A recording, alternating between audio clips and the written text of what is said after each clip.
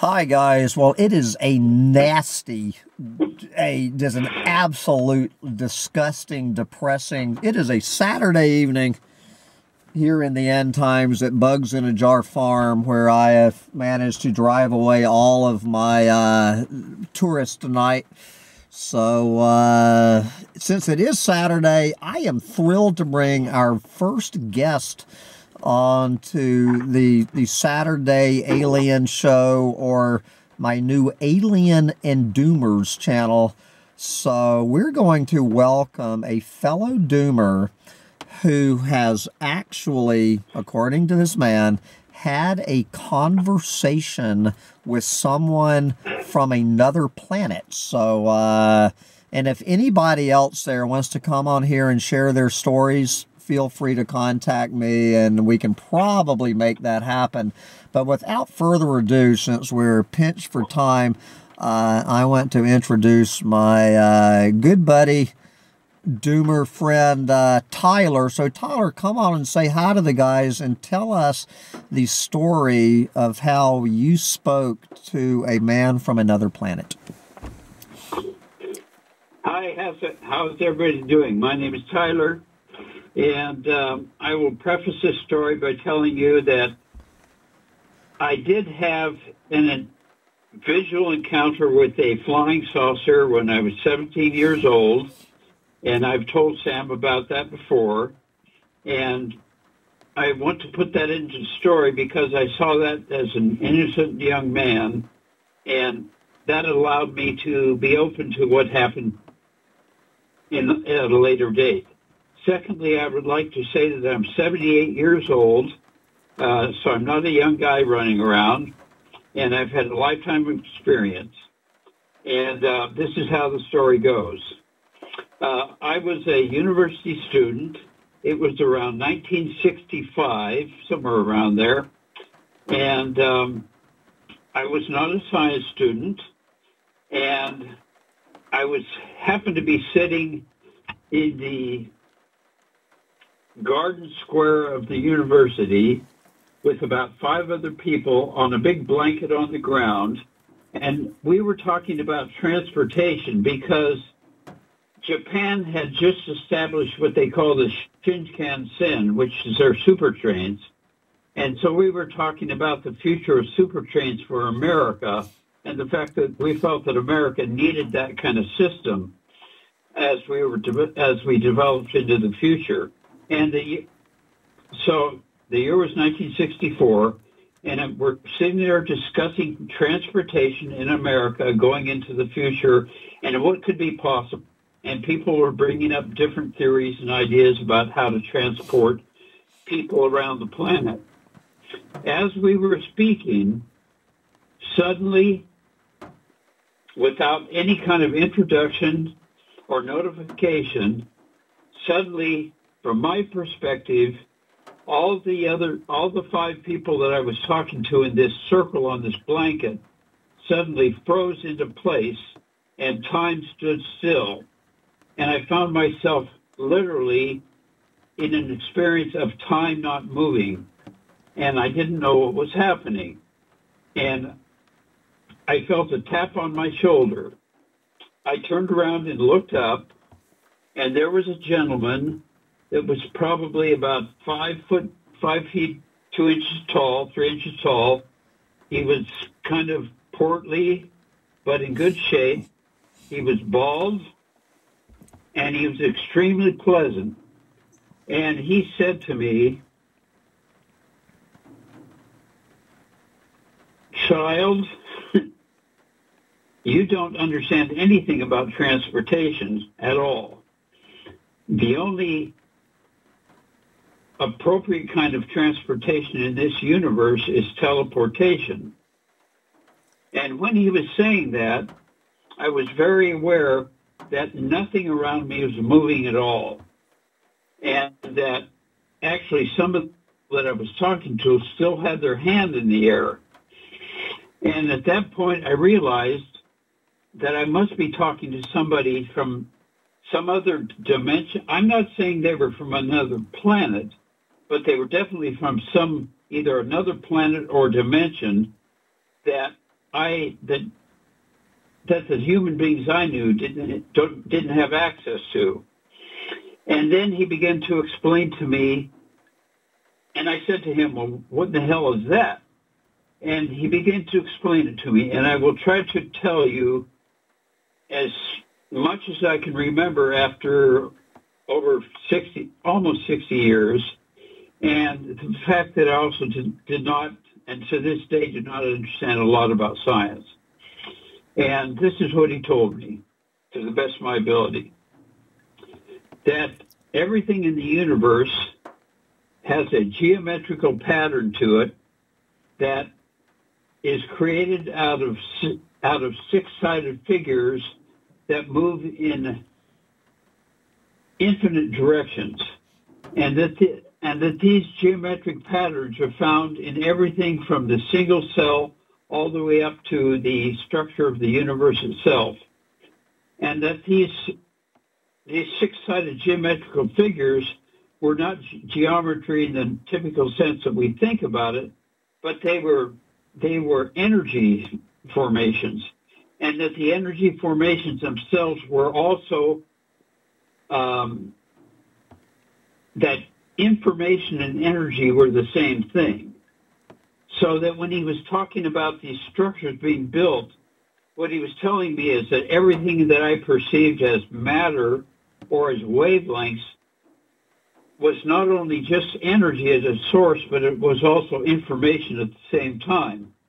So that in order for me to think about transportation, one had to think about the fact that it's not a body that's moving, or it's not a consciousness that's moving. It's just pure information in an energy form that's transforming and moving. And that when one thing moves from one place to another, it's not actually going anywhere. It's just changing its relationship with the other energy forms around it. And then he said to me, I want you to understand this. I knew nothing about black holes at that time. I'd never heard of a black hole in my life. But he explained to me the nature of black holes and the nature of an event horizon in which everything in time and space goes into the black hole, and that in that black hole, a certain kind of transformation takes place. And he said that the entire universe is made out of black holes. They're not only the ones that we may or may not perceive with a telescope, but that every piece of matter has a black hole. And then he said to me, every cell in your body has at its center the same black hole that the entire universe has. So he says the way that you go into teletransportation is that you learn how to manipulate these hexagonal forms of energy, and you enter into a black hole in the center of one of your own cells, and from there you move through that, but you need to know where you're going. You already have to be at the level of evolution that you understand where you are and where you want to go, but that you actually travel through your own cell, through one of your own cells, to wherever you want to go, and you recreate yourself in whatever form of information you want in order to be able to experience or communicate with that environment or piece of the universe that you're traveling to. And so that's the basic idea that he conveyed to me. Well, that was a major download. So there's no way we can keep expanding upon this theory, as fascinating as it sounds. But I just wanted to just briefly, since we've got 5.5 minutes left before we got to shut this down, before we go into a black hole, did you ask the man, where did you come from and how did you arrive at this information? Yes, I did. And his response? He laughed. I bet he did. He began to laugh, and he said, "You're a child." He started the conversation by calling me a child, and when I asked him that, he laughed. He didn't laugh at me. Yeah. It was a very pleasant experience. He laughed, and I didn't laugh because I was totally stupefied. I bet. But when he laughed, it was actually a very pleasant experience for me. And when he said I was a child, I felt completely like a child. And I was very happy to be a child because he was teaching me something I didn't know. Well, I wish I had the conversation. So, but you do believe that he was not just a normal human walking across the campus who overheard your conversation and decided he was going to have some fun with you. You do believe that he was either from another planet or another dimension. To this day, you believe that. I don't believe anything. I only experience life. I'm too old to believe things. I've had too many life experiences to believe anything. I'm getting there myself. Yes. I only have life experiences, and the ones that I can remember are the ones that are the ones that I experienced most fully. And this is one of the more full experiences I had in my life. I imagine it was, Tyler. So what happened? He just walked off, and then time resumed, and your friends became reanimated, and they had no knowledge that that man had been there and had that conversation with you. That's a fairly accurate description, except it's a little. From my experience, it's a little better than that. I watched him start to walk away, and he suddenly disappeared. And he suddenly disappeared after about 3 steps. It was just gone. And that, for me, was quite an experience. Well, that sounds interdimensional to me. And then at that point, your friends just, quote, came back to life? And Well, that's what's so interesting about it, because what was required was for me to turn around and sit there and expect the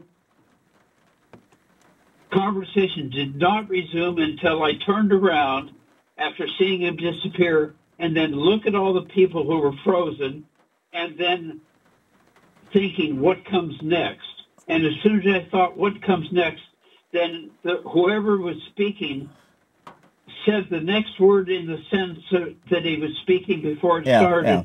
And I what he was saying, and it was as if that whole thing never happened. So they had no... And I tried to tell them what happened, and they laughed at me. They were so insulting to me that I got up and left. Yeah. And obviously, Tyler, we need to know it was 1965, and you were a university student. What drugs were in your system at that, that conversation? I actually meant to explain that in the beginning. You got 1 minute. But I'll tell you now. I was a... I'm not even sure what it's called anymore. It's been so long. But I was getting the highest grades that one can possibly get in a university. And I was one of the highest scholars in my school. And not only that, I was a water polo player and a national swimming, not a champion, but I was a competitor in national swimming meets. So I was an athlete and a scholar. So you were at that point you were stone sober during that? No. I was stone sober. I didn't even drink. Okay, at that point, because I know you've know you've had some anyway. We have got to shut this down, but anybody wants to leave a comment, we'd love to hear it, and maybe we can bring Tyler back on the show, but I got to go now before the aliens take us away. So thank you, Tyler. Bye, guys. You're very welcome. Bye.